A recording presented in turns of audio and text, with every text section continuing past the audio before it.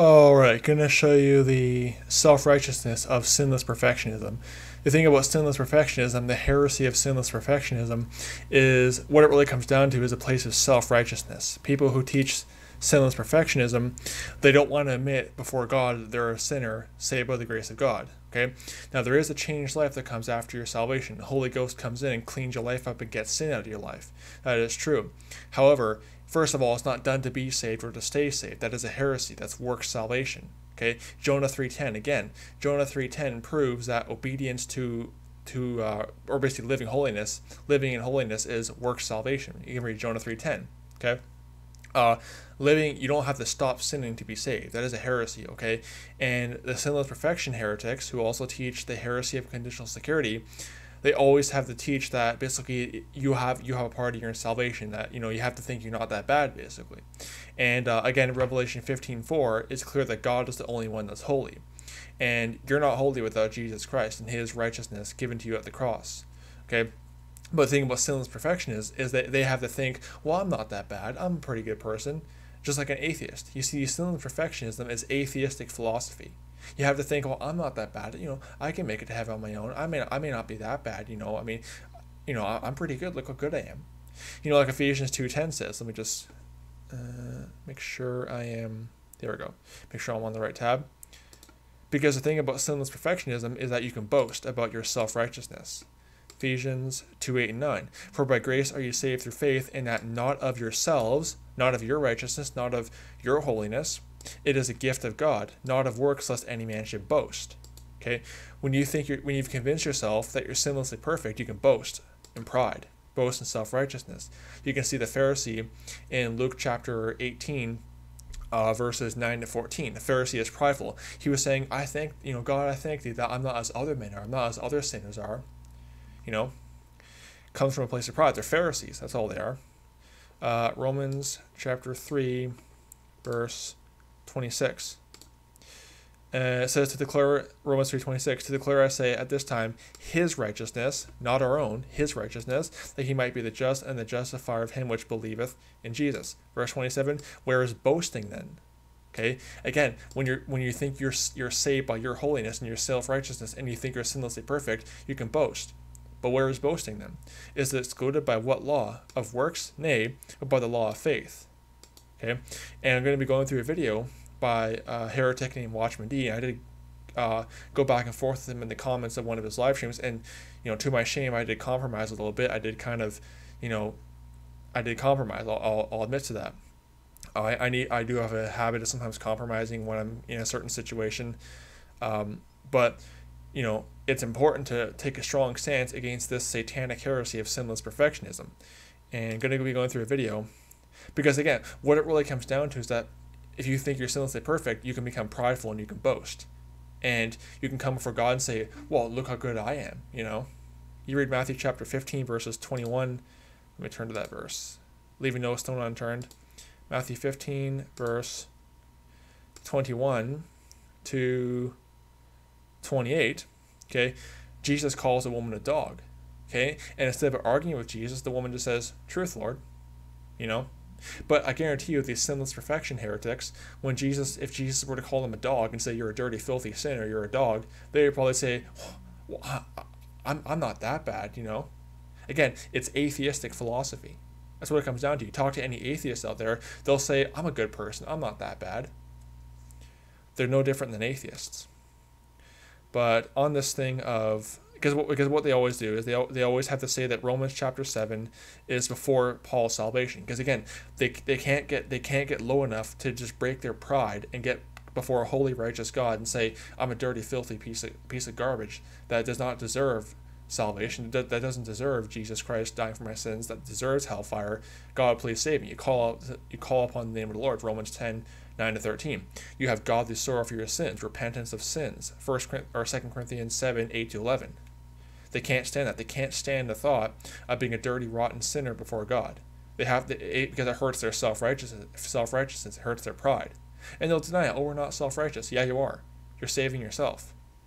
And they can't stand the thought of being nothing without Jesus Christ. They have to think they have a part in their salvation.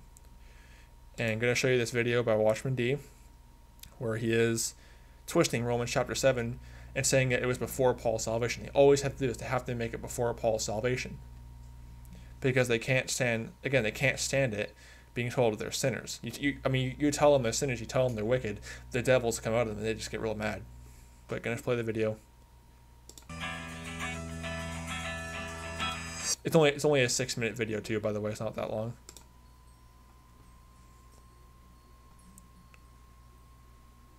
For I was alive without the law once. He's talking about when he was a child before the commandment came. But when the commandment came, sin revived. It came alive, and I died. And the commandment which was ordained to life I found to be unto death. For sin taking occasion by the commandment deceived me, and by it slew me. Do you see this? This is not the experience of a born-again believer. He's gone back in time now.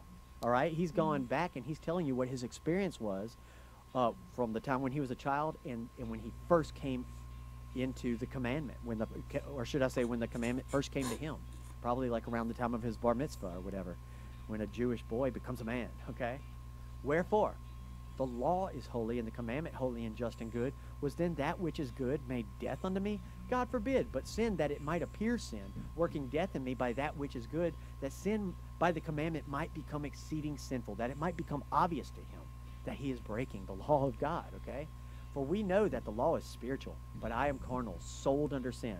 Okay? You see what I'm saying? We were sold under sin. We were sold under sin? Paul's not speaking in past tense. He says that law is carnal, but I am carnal. Sorry, the law is spiritual, but I am carnal, present tense. But you see, he made it into past tense. You see, we were sold under sin. No, Paul's talking present tense, I am carnal. You know? See, the sinless perfectionists are liars. They always have to twist the scriptures. Before. Now remember, you got to remember the context here. How is he talking? Now, he's talking as if he's in the present tense right now. But we know that he's not really in the present tense because of what he said up here. What he's talking as if he's in the present tense, but he's not in the present tense. It's plain English. I am carnal, sold under sin. It's plain English. For when we were in the flesh, the motions of sin which were by the law, and so on. So he's going back to the time when he was in the flesh, before he was a spiritual man, through Jesus Christ. And he says, but now are we delivered from the law. But then he goes back. He goes back. He says, but sin, taking occasion by the commandment, wrought in me all manner of concupiscence. Do you see this? What shall we say then? Is the law sin? God forbid. Nay, I had not known sin, but by the law, for I... so he's going back again. He's going back again. For I had not known lust, except the law had said, thou shalt not covet. So he's going back again. Yeah, because the law of God's written in your hearts. Romans chapter 2, verses 14 to 15 talks about that. You know, even as Gentiles, the law of God's written in our hearts, even when we're lost. You know, it's natural to know, you know, that certain things are wrong. You know, like adultery or stealing or fornication or incest or whatever, because the law is written in our hearts. That's what Paul's talking about there. And he says, for I was alive once without the law when he was a child. But when the commandment came, sin revived and I died. So we know from looking at the context here that he is still speaking of his experience before Christ, people. And this is where a lot of people get it wrong and think that, oh, I'm the Romans wretch, just like Paul. No, Paul himself, after Christ, was not the Romans wretch. And that's the whole... You see, again, he's prideful. He does not want to admit that he is basically nothing without Jesus Christ. Comes to a place of pride. He's self-righteous, just like a Pharisee in Luke 18, the parable there.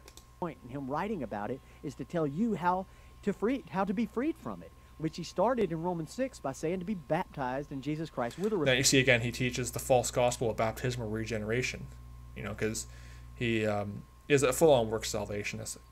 Penitent heart, of course. And you will be, for he that is dead is freed from sin, not captive by sin or sold under sin. Hey, you're free from sin. You're free from the penalty of sin. The wages of sin is death. Romans 6 talks about that. The wages of sin is death. You're free from the penalty of sin. But it doesn't mean you're sinlessly perfect in this life. You know, that's satanic philosophy. You see, true Satanism is thinking you can be holy like God. You read Isaiah chapter 14. Let me turn there. You see, this is why I say sinless perfectionism is a form of Satanism. Because they think they want to be holy just like God. They want to become like God. That's what it really comes down to. They'll deny it, but that's what it really comes down to. They want to be holy just like God. Because again, Revelation 15:4 says thou art the only one that's holy. Paraphrasing, of course, but God is the only one that's holy. Isaiah chapter 14, verse 12. How art thou fallen from heaven, O Lucifer, son of the morning? How art thou cut down to the ground, which did weaken the nations? Now look at verse 13. Now compare this to what the lying sinless perfection heretics will say. For thou hast said in thine heart, I will ascend into heaven, I will exalt my throne above the stars of God, I will sit also upon the mount of the congregation in the sides of the north, I will ascend above the heights of the clouds, I will be like the Most High. Okay? Just like the sinless perfection heretics. You see, I can be holy just like God. I can be sinlessly perfect. I can be like the Most High. I can ascend to heaven by my own holiness and my self-righteousness. Just like Satan. They're of their father Satan. They're of their father the devil. That's why I say sinless perfectionism is satanic. It's Satanism. It's atheistic philosophy, and it comes from Satanism. Thinking you can be sinless and perfect just like God. And again, they'll deny it. They'll say, well, we don't believe that. Yeah, you do. If you think you can be holy and sinless, you are teaching Satanism. Because that's exactly what Satan thought. A good way to describe this is the 5 prides of Satan. Satan was prideful. Pride and self-righteousness come from Satan. Verse 15. And here's obviously the end result of a lot of these sinless perfection heretics. Yet thou shalt be brought down to hell, to the sides of the pit. They think they can earn salvation by their righteousness. They're going to be brought down to hell. Your righteousness is filthy rags. Isaiah 64:6. You can't earn, nothing you do can please God. Okay? Nothing you do, you may think you're holy and perfect. Again, it just comes back to the whole thing of atheistic philosophy. I'm not perfect, but they think they are perfect, but I'm not like, oops, sorry, hit the mic there. I'm not like so and so. I'm not like these other sinners over here. They're Pharisees. It's atheism. That's why I say it's atheistic philosophy. But continuing. See right here in this scripture, this is past tense, okay? This is before Christ. For that which I do, I allow not. It's not past tense. It's present tense. I am carnal, sold under sin. But I would, that do I not. But what I hate, that do I. If then I do that which I would not, I consent unto the law that it is good. Now then it is no more I that do it, but sin that dwelleth in me. For I know that in me, that is in my flesh, dwelleth no good thing. And that's something these guys can't stand the thought of. In me, that is in my flesh, dwelleth no good thing. You see, they think they're good. They think their flesh is good. They can't stand the thought. This is why, again, they can't stand it. The thought of, in me that is in my flesh dwelleth no good thing. You see, Paul was humble. Paul knew that, he tried to live a holy, sanctified life, but Paul knew he was a wretch. He was nothing without Jesus Christ. You see, these sinless perfection heretics are trying to nullify the sacrifice of Jesus Christ through their atheistic philosophy of sinless perfectionism. For to will is present with me, but how to perform that which is good I find not. This is a man who has not been born of the Spirit yet. This is a man who is no, it's do you not notice the fact that Romans 7, he's always talking in present tense. When he's talking about his struggle with sin, that is in me, that is in my flesh, dwelleth no good thing. He's talking in present tense. He's not referring to past tense events. You see, the scriptures right. This is how false prophets always do this. The scripture's right there in front of you, but then they deny it. Acknowledging that it is sin in him. No good thing dwells in his flesh because sin is in there dwelling in him. Okay? And he sees it happening, and it's constantly pulling him into captivity because he's not been freed from sin yet. And he says... You see, there's a buzzword, free from sin. So you're sinlessly perfect when you're freed from sin. You're freed from the penalty of sin, but you're not sinlessly perfect. Okay? And again, after this, I'm going to get into some scriptures that prove that, which is ridiculous. And the reason why I am kind of harsh is it wasn't like the last video where I was just being carnal. Sinless perfectionism, the reason why I'm being hard against this heresy is because I prove that it's a satanic heresy. It's full-on Satanism. So I'm going to be pretty hard against it. For the good that I would, I do not, but the evil which I would not, that I do. Has anybody been there? This is a picture of a man who is hungering and thirsting after righteousness. As I was for years sitting in a Baptist church, I could not accept that Jesus came and died on the cross just to leave me in my sins. Come on, y'all. That's not what happened. Look what he says. Now, if I do that, I would not. It is no more I that do it, but sin that dwelleth in me. What does he mean? That he can go on just sinning because it's no longer him that do it? No. He's saying that there is the law of his mind, it hates the sin that's in him, but he keeps being pulled into captivity. Let him go on. He'll explain this. I find then a law that when I would do good, evil is present with me. For I delight in the law of God after the inward man. Praise the Lord. And I've been there. Before I was saved and born, repented, baptized in the name of Jesus Christ, I delighted after the law of God, but I could not do the good which I wished to do, just as Paul is saying here, because I was not yet freed from my sins. And he says right here, but I see another law in my members, warring against the law of my mind, and bringing me into captivity to the law of sin, which is in my members, okay? Keep this in memory that he's saying this, okay? Because remember, back there in Romans 6, he that is dead is freed from sin. So what he's talking about here is a person who is not yet... Again, you're free from the penalty of sin. Okay, free from sin does not mean you're sinlessly perfect, just, so you can become your own God, essentially. Again, it's Satan's first lie told Eve, ye shall be as gods, in Genesis 3. So again, I'm hard against this heresy because it's full-on Satanism. Ye shall be as gods, in Genesis 3. It is Satanism. It's full-on satanic philosophy. They want to be holy just like God. They want to be sinless just like God. It's wicked. Dead, a person who has not yet obeyed that form of doctrine, which we saw in Romans 6, is repentance and baptism in the name of Jesus Christ. And then he says, O wretched man that I am, who shall deliver... O wretched man that I am, present tense. Okay, and again, these guys are prideful. They cannot stand the thought of, O wretched man that I am. You see, I'm not that bad. I'm pretty good, actually. I'm a good person. Again, you hear that from atheists. They'll say, oh, I'm a good person. I'm not that bad. Me from the body of this death. This is a saying taken right out of the teachings of Cicero, who was proconsul in Tarsus, which is Paul's hometown. Why is Paul saying the body of this death? Again, Romans chapter 6, because again, what is the wages of sin? Because here's the thing, if you're sinlessly perfect, then why do you experience physical death? Kind of an interesting question. Romans chapter 6, verse 23. For the wages of sin is death, but the gift of God is eternal life through Jesus Christ our Lord. So if you're sinlessly perfect, then why do you even experience physical death? Kind of a problem there. Very shortly before Paul was born, okay? I don't know, a century or so, maybe less than a century. I think about 75 years, if I remember right. So what this is a literary device that Cicero, the proconsul, invented for lawyers to use, and they even use these pillars today. Yep. They use these pillars today taught in law school to speak to people about like a past event as if it's in the present, to draw them into the story, like they would do like in a Perry Mason. Where is that in Scripture? See, he's going to extra biblical sources to prove Scripture. That's what Catholics do. This is Roman Catholicism. Show or something. I don't know. That's a very old show for young people to even know what it is. But he would say, now I'm the killer.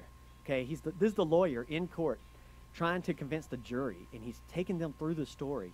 I'm the killer, and I'm going down the hall with a knife, and I see two innocent people in the bed, and I start stabbing them. Now, he's speaking as though it's the present tense, but he's speaking of a past event that happened in order to draw the jury into the story, to convince them. And that's what Paul's been doing this whole time with the wretched man thing you see going on here.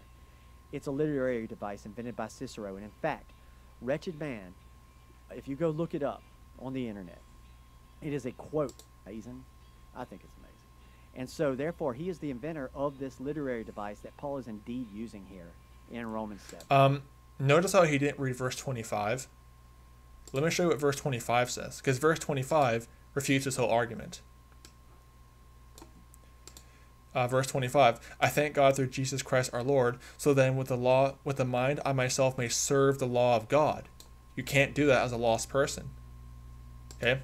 But with the flesh, the law of sin. He's still struggling with sin. But notice that. I myself serve the law of God. Again, a lost person can't do that. So if Paul was lost, if Paul is speaking about his lost slave, why is he talking about serving the law of God? He's speaking about his saved life and his struggle with sin. See, that's why he wouldn't read verse 25, because it destroys his whole argument. It's ridiculous. And on this thing of having a sinful flesh, I'm going to cover a couple scriptures here. Galatians 5, verses 16 to 17. Okay? Because you do have two natures. Contrary to what sinless perfection heretics will say, you do have two natures. Galatians 5:16. This I say then, walk in the Spirit, and you shall not fulfill the lust of the flesh. Verse 17. For the flesh lusteth against the Spirit, and the Spirit against the flesh, and these are contrary one to another, so that you cannot do the things that you would. Like Paul said in Romans 7. That I do not, which, let me just go to the verse. Romans 7, let me just go to the verse. You say, if then that I do, which I would not, I consent unto the law that is good. Oh, sorry, that wasn't the verse. Sorry, here it is. Romans 7:19. For the good that I would, I do not, but the evil which I would, I not that I do. Not good at reading on a computer. Evil which I would not that I do. So that you cannot do the things that you would. Okay? The flesh lusts against the spirit. It's a struggle there. It's a constant struggle between the sinful flesh and the spirit. But again, sinless perfection heretics have no knowledge of that. They just can't lower their pride to get down before God and say, yeah, I'm a dirty sinner. I need Jesus Christ. I'm nothing without him. And again, you say, oh, why are you being so harsh? Because sinless perfectionism is full on Satanism. Okay? I'm going to show you that. Genesis chapter 3. And this is not this is not meant to be a rebuke to Watchman D. This is just, in general, why sinless perfectionism is Satanism. I'm just using him as an example. That's all. Where is it? Here it is. Genesis 3:5. For God doth know that in the day ye eat thereof, then your eyes shall be open, and ye shall be as gods, knowing good and evil. Okay? Satan's first lie, he told Adam and Eve, ye shall be as gods.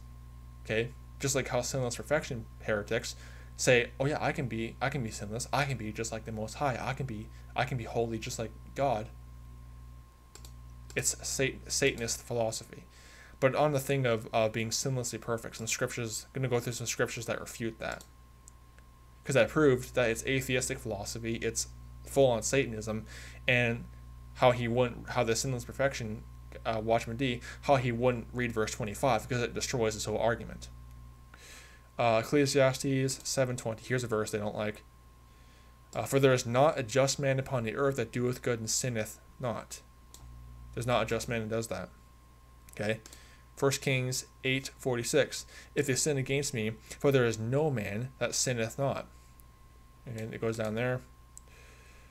2 Chronicles 6:36. If they sin against me, for there is no man which sinneth not. Again, there's no man that sinneth not. Here's a really good one to use against these guys. Proverbs 20,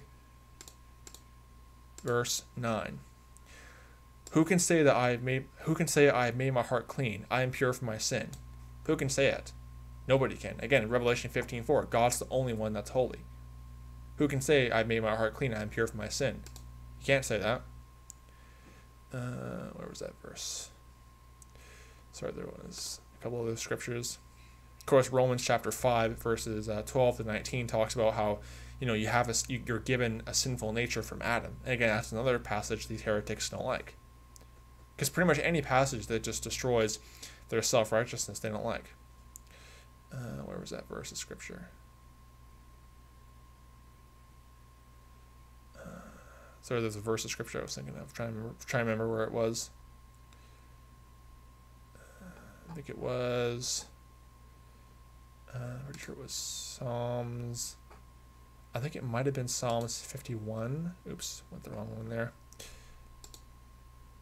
Let me just make sure. So I just got done doing a really long video earlier. My brain's kind of a little messed up right now. Near the end of the day too, so I'm just kind of brain shutting down. Psalms 51 verse 5, I think it is. Here's a good one. Psalms 51:5. Behold, I was shapen in iniquity, and in sin did my mother conceive me. Okay, babies are not held accountable. I don't believe babies are sinners in the sense that they're held accountable to the law. They can't be condemned against the law because they don't understand the law yet.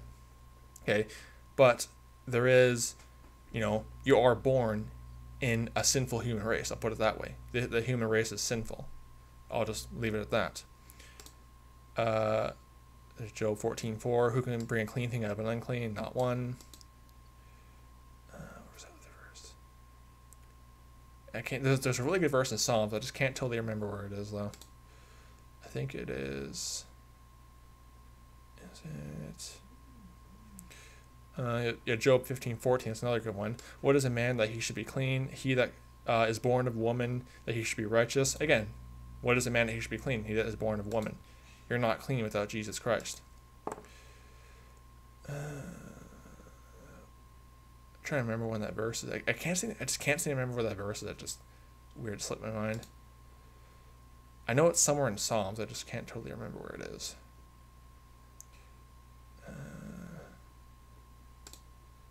Let me just search the thing up, actually. Because I don't have the best memory. I have to just write stuff down. Sorry, this isn't going as planned.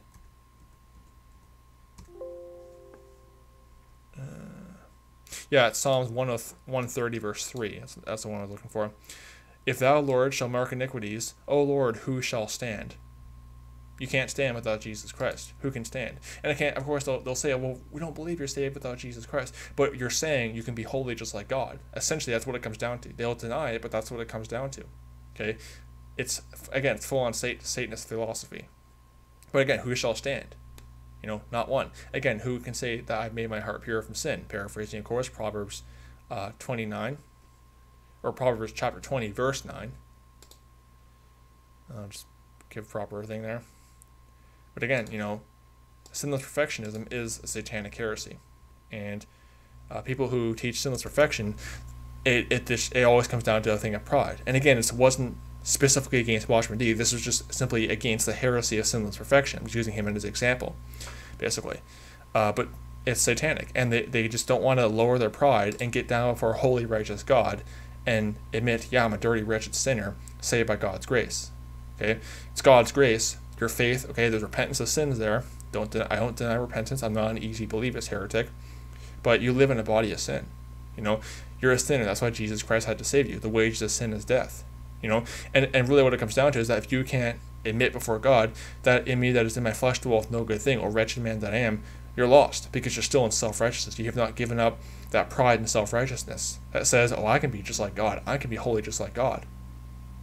Again, I keep saying this, but it's full-on atheistic philosophy. You still have the same mindset as an atheist that I had when I was an atheist, before I left the sci-fi cult of atheism. So don't be deceived by the heresy of sinless perfectionism. May the grace of our Lord Jesus Christ be with all the brethren. Goodbye.